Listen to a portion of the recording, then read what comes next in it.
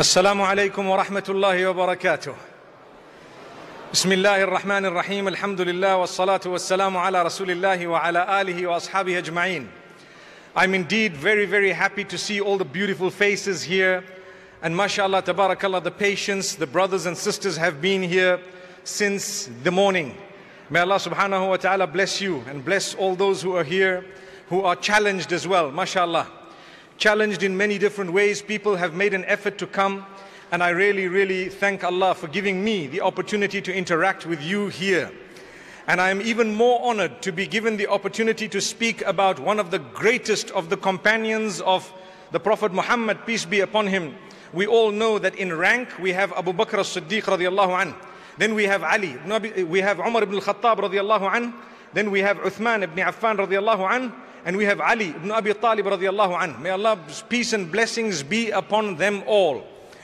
My brothers and sisters, Ali Ibn Abi Talib radiallahu anhu was a cousin of Muhammad sallallahu alayhi wasallam. He was a cousin of Muhammad sallallahu alayhi wasallam. Their fathers were brothers. And at a certain stage, the father of Ali ibn Abi Talib radiallahu anhu, whose name was Abu Talib, was going through financial difficulty. And Ali radiallahu anhu was actually 30 years younger than Muhammad sallallahu alayhi wasallam.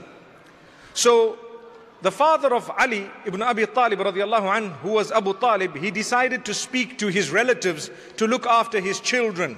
So his brother Al-Abbas decided to take Ja'far ibn Abi Talib. And Muhammad sallallahu alayhi wasallam said, no problem, I will look after Ali radiallahu anhu. So Ali radiallahu anhu was actually brought up or taken care of by Muhammad sallallahu alayhi wasallam. Their relationship was very strong, and he was in the house of Muhammad sallallahu alayhi wasallam from a very young age. And this is one of the reasons why later on Abu Talib, who's the father of Ali radiallahu anhu, looked after Muhammad sallallahu alayhi wasallam. So it's a relationship that is unique. We need to understand this. Brothers and sisters, point number one. Would we ever be ready to look after the children of others? That's a question. Would we ever be ready to look after the children of others? Would we ever be ready to look after people who are orphaned? People perhaps who are struggling from across the globe? Would we ever care to become foster parents? As Muslimin, there is a shortage of people who are prepared to look after others who are perhaps not even related to them, besides sometimes through humanity or through your deen. I think it's a very strong point we need to raise. Brothers and sisters, I encourage you and myself too, a reminder to myself, let us learn.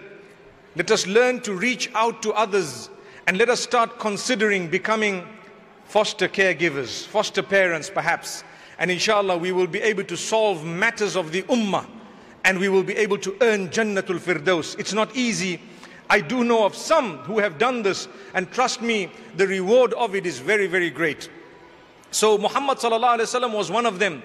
Therefore I'm telling you, it's a sunnah, it's a teaching, and we follow Muhammad sallallahu alaihi wasallam's example, even though he had done it prior to prophethood. Ali ibn Abi Talib radiallahu anhu, the day that the Prophet Muhammad, peace be upon him, was granted prophethood, and immediately after that, one of the narrations state that he saw Khadija bint Khuwaylid radiallahu anha, and he saw Muhammad sallallahu alaihi wasallam praying. At that time, the prayer was not compulsory, but it was there.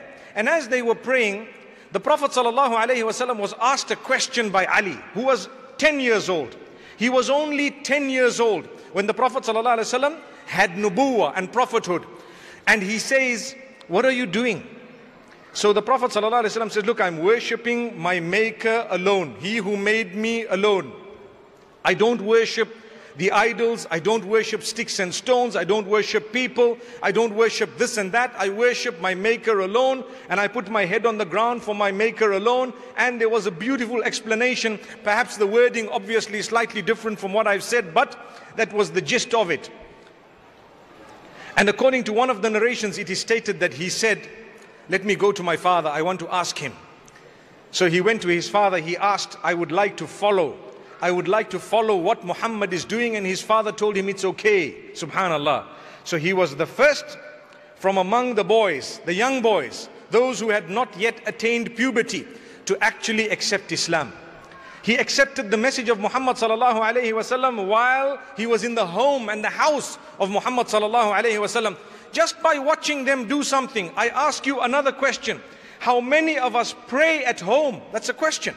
How many of us pray that our children can see us pray so that they too can be inquisitive and they too can follow? At a young age, 4 and 5, you will see them following you. Even earlier than that, they will want to do exactly what you're doing if you are doing the right thing, subhanallah. And if you're doing the wrong thing, they will follow the wrong thing. It's important for us, my brothers and sisters, to learn a beautiful lesson from this. Let's proceed. As he grew older, he was the companion of Muhammad sallallahu alaihi wasallam. They loved each other so much. Like I said, he grew up in the house of Muhammad sallallahu alaihi wasallam with Khadija bint Khuwaylid radiyallahu anha. And you know that at the time of the hijrah, the kuffar of Quraysh had decided they want to kill Muhammad sallallahu alaihi wasallam. That's what they decided. They surrounded his house and they were waiting for him to emerge. But the Prophet, peace be upon him, had hatched a plan, a beautiful plan. What was it? He asked Ali ibn Abi Talib radiyallahu anhu, would you sleep in my bedding? And this man says immediately, yes, obviously I would and I will. So he made him sleep in his bedding, and as he left, the Prophet sallallahu alaihi wasallam took a handful of dust and he threw it. One of the miracles was every one of those who were surrounding the house at the time began to rub their eyes. As the Prophet sallallahu alaihi wasallam read one of the verses of Surah Yasin, وَجَعَلْنَا مِن بَيْنِ أَيْدِيهِمْ سَدًّا وَمِنْ خَلْفِهِمْ سَدًّا فَأَغْشَيْنَاهُمْ فَهُمْ لَا يُبْصِرُونَ. Where Allah says, we have created a barrier in front of them and behind them, and we have covered them so they will not see. Now, as much as this verse is revealed in a different way, but it is definitely the power of Allah that will blind people in two ways. One is in reality.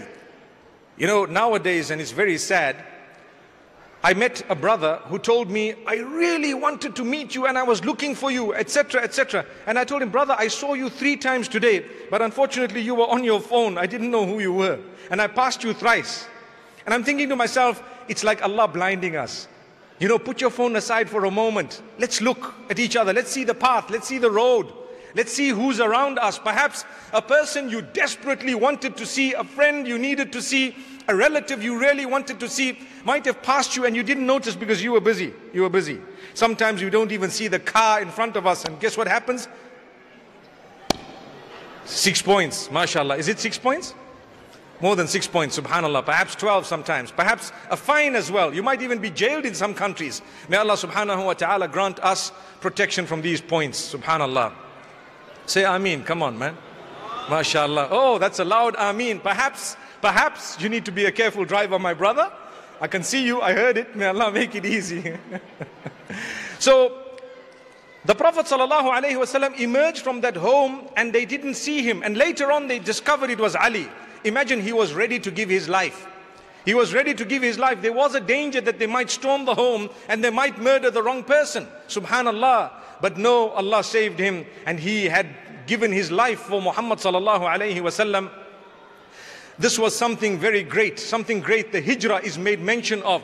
And he made hijrah, according to some of the narrations, 3 days later, when the Prophet ﷺ sent message for him that it's okay, you can come across. May Allah subhanahu wa ta'ala grant us goodness. But there is something more interesting about Ali ibn Abi Talib radiallahu anhu. As he grew older, he wanted to marry the daughter of the Prophet ﷺ 2 years after hijrah. You know what? Imagine someone wants to marry your daughter. Think about who your daughter is. Can she be better than the daughter of the Prophet ﷺ? The answer is no. Can there be, subhanallah? Or in fact, let's think about it for a moment. Here you have Ali ibn Abi Talib radiallahu anhu coming to the Prophet ﷺ and he wants to marry the daughter. There is a whole story, there are a few narrations, but we're getting to the point. He had nothing. The Prophet ﷺ said, what do you have to give my daughter as a mahar? What is a mahar? A mahar is a gift that is given token from the groom to the bride. to say, you know what, this is a token, hadiyah. The value of the marriage is no way connected to how much you are giving. Remember that.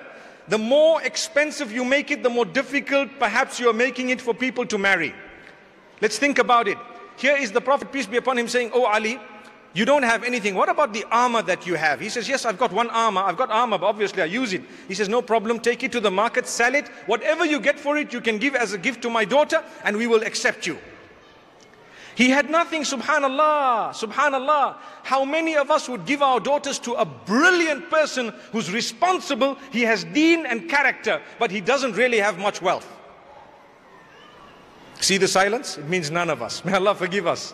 May Allah subhanahu wa ta'ala forgive us. I promise you, we've become so demanding, we look at wealth. What do you have? The man says, well, I just drive a Toyota. No way. The day you drive the latest Mercedes, come back.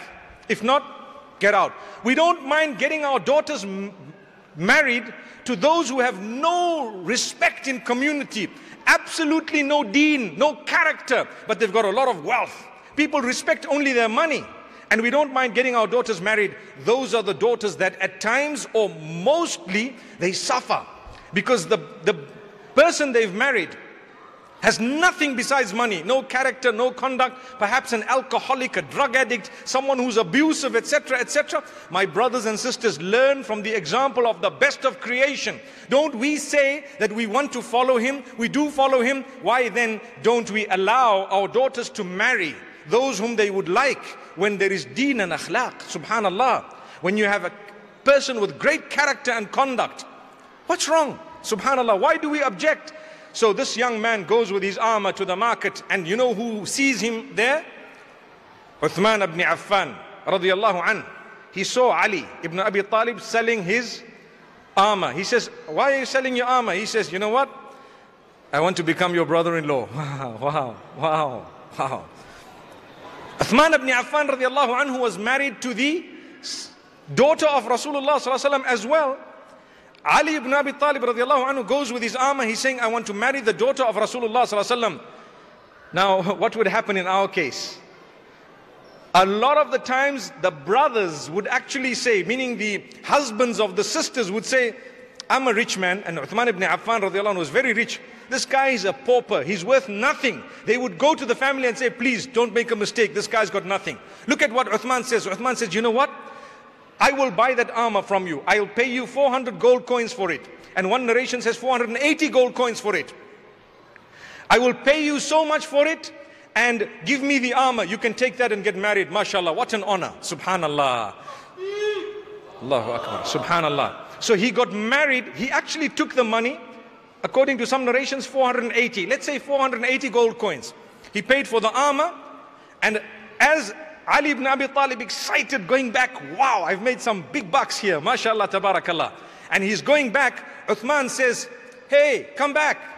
So as he's coming back, he says, "You know what? You're going to be getting married now. I'm giving you a gift." "What's the gift?" "This armor." Subhanallah. "I got the armor and I got 480 gold coins. Wow. From who?" "Someone who is married to the sister of the one I want to marry." Allahu Akbar. We have a lot of lessons to learn from this. Let's look at our relationships. Would we be prepared to give someone money to get married to someone, subhanallah, and they're not really deeply related to us as such? We wouldn't even give it to our own brothers. Your brother wants 400 of your bitcoins. No way, bro. Not at all. May Allah forgive us. Sorry, I don't mean to interfere in the ruling of bitcoins, but I had to give the example. By the way, Verge is a little bit better than Bitcoin, for those who know. My brothers and sisters, I promise you, we're not prepared to let go of anything. Subhanallah. I see some of you are looking at me like, wow, he knows about it. Okay, yes I do. I'm also a human being. MashaAllah. May Allah forgive us. And by the way, the Zimbabwean currency, when it was around, it was just like Bitcoin. Subhanallah. They used to print as much as they could, and that was it. Subhanallah. Suddenly, one day they announced it's no longer. We tasted that. So Ali ibn Abi Talib radiallahu anhu was a fortunate man, very, very fortunate, subhanallah. Here he is, and he ended up getting married. What a blessed marriage. To whom? To the daughter of the best of creation. He chose not based on money. So that's the mistake we make today. we base our choice on money, wealth. That's a family, they've got a lot of money. Trust me, they might have only money, nothing else. And sometimes Allah will take that away in no time. I know of people who've made a decision based solely on money, and a year down the line, that family lost all their money. May Allah subhanahu wa ta'ala grant us deen and akhlaq, and may He make us choose in the correct way. So this was Ali ibn Abi Talib radiallahu anhu's marriage and the beautiful story around it. He had such a brilliant relationship with Uthman ibn Affan radiallahu anhu. He named one of his children Uthman. Now you might think, you know what, I only know of Al-Hasan wal-Hussein. From the daughter of Muhammad sallallahu alayhi wasallam, he only had Al-Hasan wal-Hussein radiyallahu anhuma. But after she passed away, and she passed away only 6 months after the Prophet Muhammad sallallahu alaihi wasallam passed away, who was her father, do you know what happened? He married again. He had a few wives. From them, the children he had, he kept the names of those whom he loved the most. And we are never told about this. So one of the sons of Ali ibn Abi Talib radiallahu anhu was called Abu Bakr bin Ali radiallahu anhu. Another son, he named him Umar bin Ali radiallahu anhu. Why? These were his best friends. No one talks about this. They only say, oh, there was a big problem between them. No way. I would never name my child a name of someone whom I've had a huge issue with. No. It depicts the closeness of relation. He named another child Uthman bin Ali radiallahu anhum jami'an. May Allah be pleased with all of them.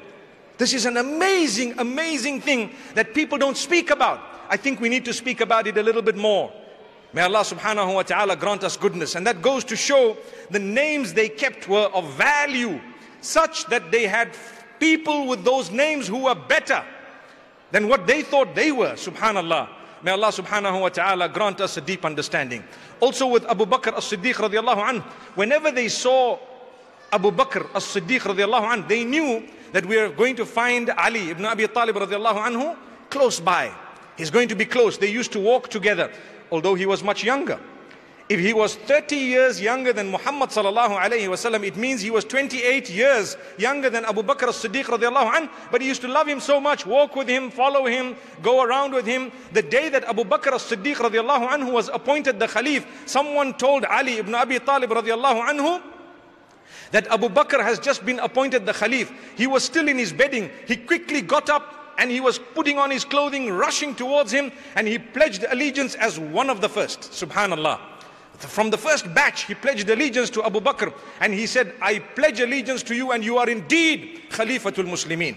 May Allah subhanahu wa ta'ala grant us an understanding. What a great man. So wise at a young age, very, very young age. So, subhanallah, the Prophet sallallahu alayhi wasallam says about Ali Ibn Abi Talib radiallahu anhu, he says, oh Ali radiallahu anhu. Remember, he was one of the greatest of the companions, the top 10.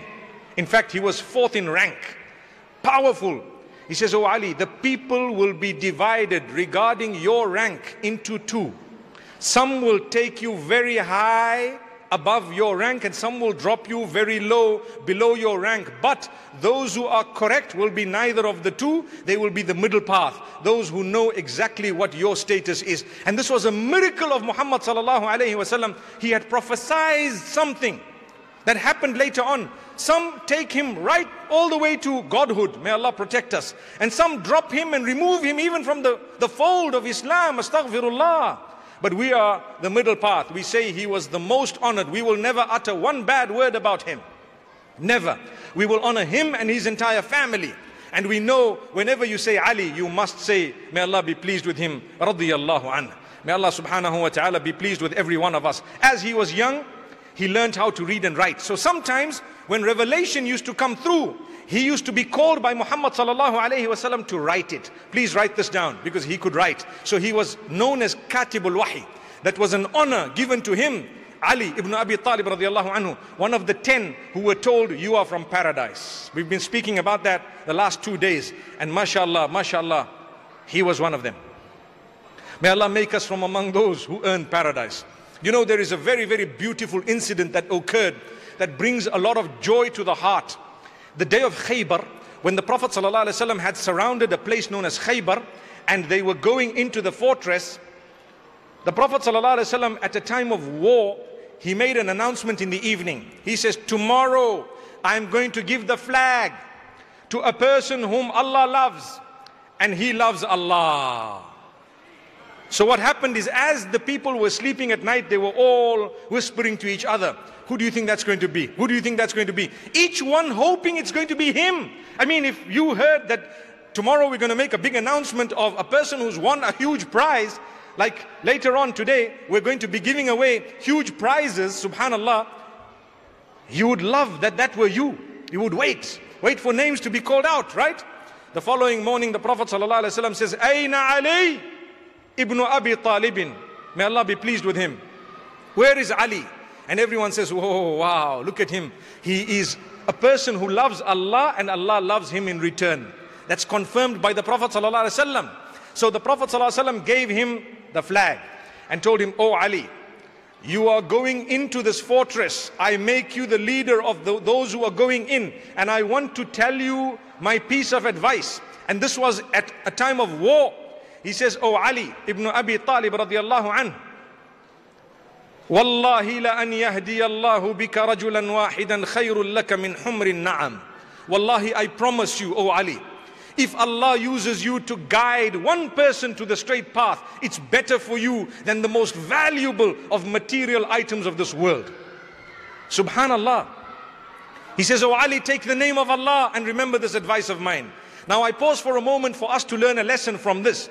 My brothers, my sisters, how many of us, when we see people who are misguided, astray, far away from Islam, perhaps they hate Islam, perhaps they are the enemies. On this occasion, it was a war that was taking place. But the Prophet says, be careful, you need to guide the people towards goodness. Subhanallah. What's happening to us today? Do we make an effort to guide people? When we see those who don't like us, they are Islamophobes perhaps, what do? Do we pray for their softening of the heart? Do we pray, for example, for their guidance? Do we pray for them to understand us better? Or do we spew hate in return the same way they did? I'm sure we have a lesson to learn from this beautiful hadith. Ali ibn Abi Talib radiallahu anhu being told, if one person is guided, just one, it's better for you than anything that you can have in this world. The same applies to us in our lives. My brothers and sisters, make an effort. Make an effort to work on those whom you live with, those who are around you, and be very, very patient. We give up on our own children sometimes. We give up on our family members, on our husbands, on our wives. Don't give up. Keep trying, keep praying. I promise you, a day will come when you will smile forever and ever. Even if that means 8 years down the line, or more, or slightly less. It's the plan of Allah. When that guidance is written, it will definitely come. Subhanallah. May Allah subhanahu wa ta'ala grant us goodness. So my brothers and sisters, remember something. When we read these stories, it's to ask ourselves, how can we benefit from its application here, today? Subhanallah. And how can we apply it? You need to understand. That's why I'm raising this. May Allah subhanahu wa ta'ala grant us a beautiful lesson. This man, Ali ibn Abi Talib radiallahu anhu, we were talking about his love of Abu Bakr as-Siddiq radiallahu anhu. You know how deep it was? When Abu Bakr as-Siddiq radiallahu anhu passed away, later on, Ali ibn Abi Talib radiallahu anhu decided to take care of his children and married his widow. Subhanallah, her name was Asma binti Umays radiallahu anha. Ali ibn Abi Talib radiallahu anhu married her and was taking care of Abu Bakr as-Siddiq radiallahu anhu's son, known as Muhammad ibn Abi Bakr. That was the love they had for one another. Subhanallah. How many of us, for the sake of Allah, for the pleasure of Allah subhanahu wa ta'ala, would marry a widow or someone who is divorced? I take a look at Muhammad sallallahu alaihi wasallam and I look at his life. He married those who were divorced or widowed. That's who he married. From the beginning to the end, besides one. There was only one who he married who was neither divorced nor widowed. She was young, subhanallah. The rest of them were people who were married before. Subhanallah. Have you thought of it? How many of us young people here, or even those who are slightly older, would consider someone who's divorced? What's wrong? She may not have got along with someone. She can get along with others. Who knows? She might get along with you. I know of companions who used to say, may Allah's peace and blessings be upon them. They used to say, look, why don't you marry so and so? I was married to her. I didn't get along, but I have a feeling she will get along with you. Allahu Akbar. Subhanallah. I think we've lost values and morals. My brothers and sisters, we believe that if you divorce someone, that's it. You've got to spew hate. Like I say, mudslinging. You've got to keep on making sure that nothing good happens for that particular person. May Allah subhanahu wa ta'ala grant us a deep understanding. These are the superheroes. These are the ones who were told for you is paradise. Do you know why? Because they had these qualities. That's why. They had beautiful qualities. Imagine someone passes away and he knows that's my friend, subhanallah. That's my friend. He had a blessed family. Let me take care of them. Let me marry the widow, subhanallah. May Allah subhanahu wa ta'ala grant us ease and grant us a deep understanding. At least let's take care of one another. Let's understand, if a woman is divorced or widowed, it does not mean she is bad at all. Not at all. She might even be better than others. May Allah subhanahu wa ta'ala help us to understand this and realize this. So this was a lesson we learned from Ali ibn Abi Talib radiallahu anhu. Then we take a look at some of his statements, subhanallah. Ali ibn Abi Talib radiallahu anhu, it's reported that one day he was at the graveyard. Not the graveyard. And at the graveyard, there were a lot of people with him, and he decided to address the graves in a way that would be a lesson for everyone. So he asks a question to say, O people of the graves, the houses you were in are already housing others. The wealth that you had already belongs to someone else. The wives that you've had are already remarried to others. Now tell us, we have given you what's happening this side. Tell us what's happening on your side. Subhanallah. Subhanallah. And then he read the verse where Allah subhanahu wa ta'ala says, Inna khayra zadi taqwa. The best provision that you can have is piety. You want to prepare, you haven't taken your wealth, you haven't taken your family members, you have not taken your houses, but you will take your deeds. So do good deeds, my brothers and sisters. Those deeds will help you in the hereafter. This man was very wise. He was known for his wisdom. So much so that there are quotes of Ali ibn Abi Talib radiallahu anhu that people have compiled. I do know that some of them, people just add the name of Ali to give it value. I don't know if you've seen that happening. You find a statement by someone, and when you don't know who it is, you just write Ali ibn Abi Talib radiallahu anhu. That happens. That happens. When people want to legitimize something, they just put someone's name next to it, you know. And this is why we need to be careful. We need to be careful about these statements. If something doesn't really make sense, or you think, perhaps I don't think this is right, do a little bit of research and you might find that it was not his quote.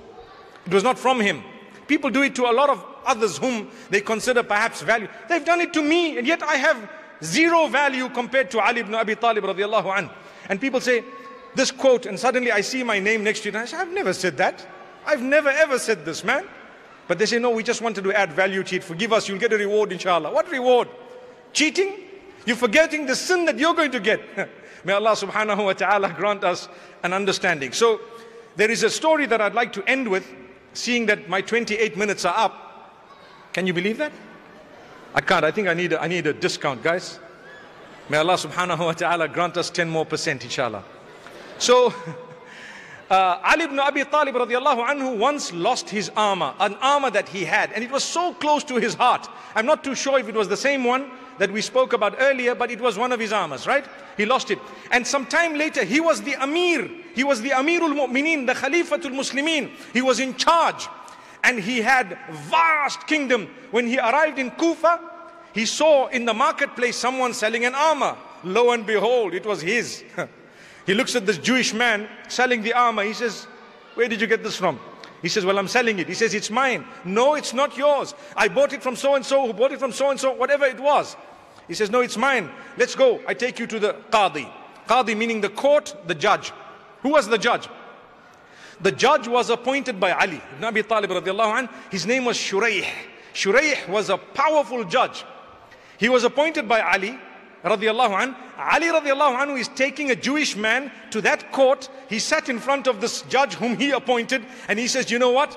this Jewish man has my armor. So Shuraih says, Amirul Mu'mineen, now this was a just man, Amirul Mu'mineen, as much as I would like to believe you, I need to ask you for evidence. Now that's a tough one. You don't have evidence, we cannot rule in your favor. He says, I have evidence.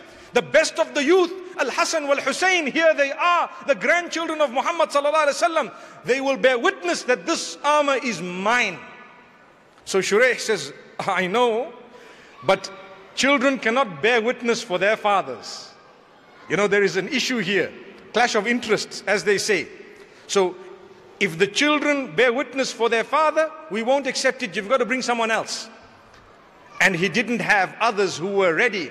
So Shuraih decided, Ya Amir al-Mu'mineen, with all due respect, with all absolute due respect, I need to tell you that I have ruled that this armor belongs to the Jewish man. Guess what happened? Ali ibn Abi Talib radiallahu anhu accepted it, he acknowledged it, he thanked him, he congratulated the Jewish man, and he's now going away. Subhanallah. But the Jewish man says, did you see that, brothers? They gave me a discount. You see, it's worth asking for it sometimes. When you don't open your mouth, even if you have braces, you don't open your mouth, subhanallah, you know what happens? You don't get. You got to speak to be able to get. They gave me 10 whole minutes extra. So here we're going, inshallah. Don't worry, I won't take up so much because there are prizes to come just now, and I don't wish to actually spoil the show.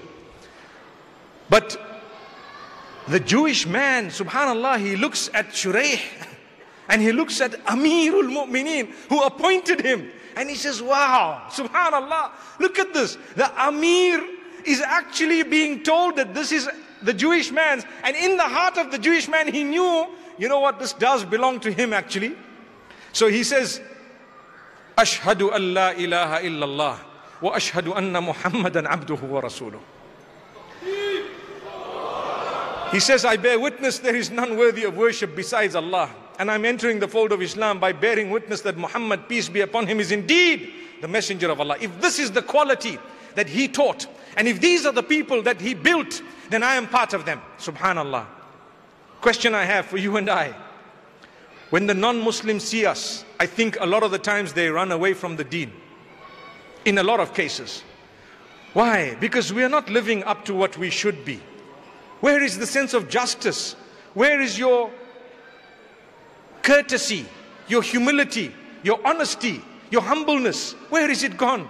O Ummah of Muhammad, peace be upon him, these are the men whom he built. What about us? Wouldn't we like to be the true ambassadors? Don't you want to be one of those who will go into paradise? Well, those were the qualities of those who were told you are from paradise. What about us? Let's develop some of these qualities. When people see you, they should want to be like you. When people see what you do, they should feel connected to you. When people see how you say things and how you address them, they should feel respected and they should really feel the connection because you are human beings after all. Subhanallah. Let's learn to respect one another. Humanity at large, we're part of one family. We are related. Every one of us here is related, and all those on earth are related, because guess where we came from? The Prophet Noah, may peace be upon him, and before that the Prophet Adam, may peace be upon him, our forefather. May Allah grant us ease and goodness. Imagine this beautiful story. The character and conduct of the people, the justice system drew them towards Islam. Today a lot of things even drift the Muslims away from Islam. You have a Muslim, a sister, a brother, they are struggling with a few things, and the first thing as you meet them, instead of assalamu alaikum, you say astaghfirullah. I mean, is there a reply for that? Am I supposed to reply you somehow? You know, when someone greets you, you're supposed to greet back with a better greeting. So if someone says assalamu alaikum, what should we say? May peace be upon you. We say wa alaikumus salam. May peace be upon you too, wa rahmatullah, and the blessings and the mercy of Allah, wa barakatuh, and the blessings of Allah. That's what we should say. But nowadays you see someone, just because of the way they're dressed, you say astaghfirullah. Well, brother or sister, if that happens to you, I can teach you a better reply. If someone looks at you and says astaghfirullah, say la hawla wa la quwwata illa billah. That's all you got to do. That's it. And I promise you, they'll just look at you. And then you can tell them, look, the Quran says when you greet me with a greeting, I would greet with a better greeting, inshallah. So, you know, you sought Allah's forgiveness for you. And I said, indeed, All might and power belongs solely to Allah. Subhanallah. There we are.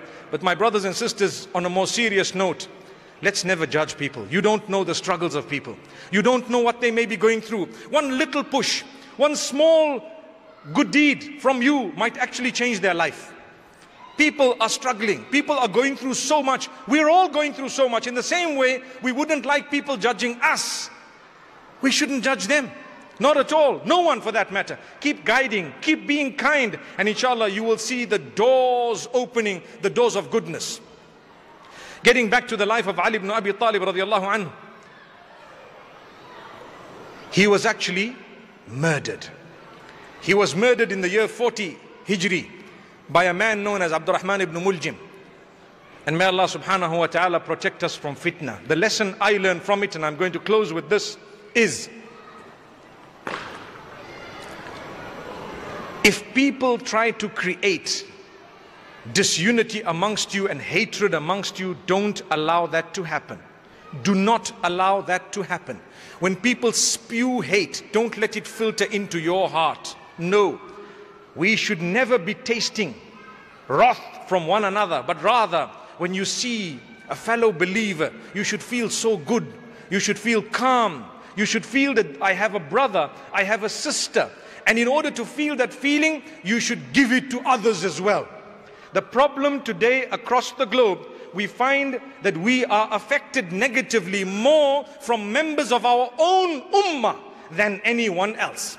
If you look at the fighting and the killing across the globe, a lot of it are people who read the Shahada fighting one another. A lot of it are people who read the Shahada killing one another. It's happening in our homes sometimes where we don't get along with those whom we have a million things in common with. I want to ask you to take home today something powerful, and that is, do I spread love or hate? Question. Take that question home with you. Do I spread love or hate? That's the question. Wallahi, your life will change if you want to answer that with love. Your life will change. And that starts with your spouse, your parents, your children, your in-laws, your outlaws, whoever they are. Sorry. Whoever they are, subhanallah. Your community, those you agree with, those you disagree with, those whom you disagree very strongly with. Subhanallah. May Allah subhanahu wa ta'ala grant us all ease. Barakallah feekum. I've seen, he said 3 minutes to go. MashaAllah, tabarakallah. Brother, I will give you those 3 minutes inshallah. So I'll end here and now. May Allah bless us all. أقول قولي هذا وصلى الله وسلم وبارك على نبينا محمد.